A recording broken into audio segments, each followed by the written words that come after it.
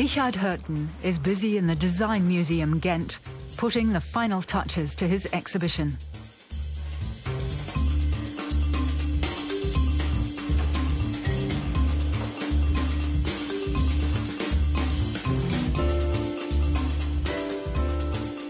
When it opens, it'll feature 50 works by the Dutch artist. My work is supposed to become part of the daily life of a user. So the museum is definitely not a goal, but of course it's a great honor to be in a museum. Many of the exhibits are unique. Like this series made of hundreds of books. But Hutten also makes designs for mass production. His prices range between 10 and 50,000 euros. It's different. There are unique pieces, there are limited editions, very strictly limited, and there's mass production. So everybody can find his object depending on his budget. A visit to the artist's studio in Rotterdam. No sign of design was Hutten's motto when he started his career in the early 1990s. You can sit like this, relax. You can sit tête-à-tête with somebody. Every item tells a story. This plate consists of 1,000 postage stamps and the thousands of stories behind them. I don't know what beauty is.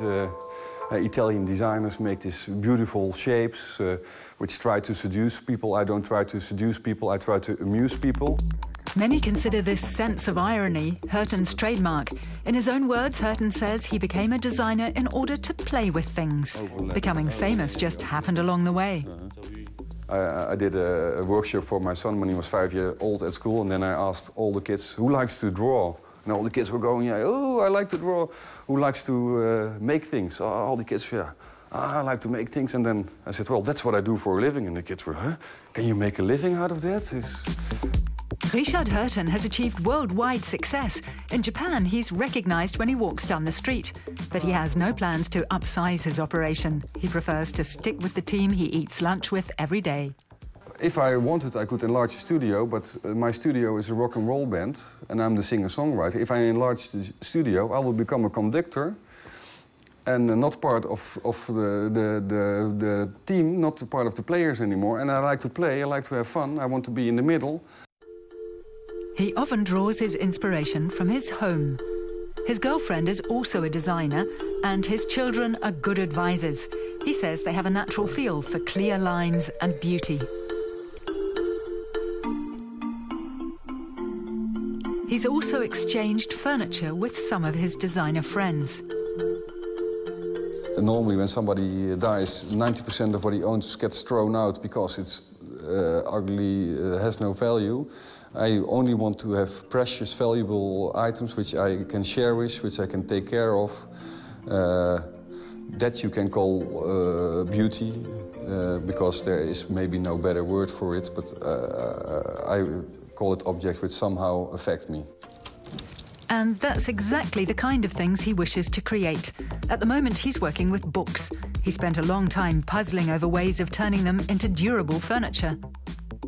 The book, of course, has many layers, the stories itself. So this is a huge collection of stories, which I turned into my own story, which then becomes the story of the person who buys it. The life of a designer. Zoiets. When you listen to Richard Hutten, you start to wonder if there's anything he can't turn into a work of art.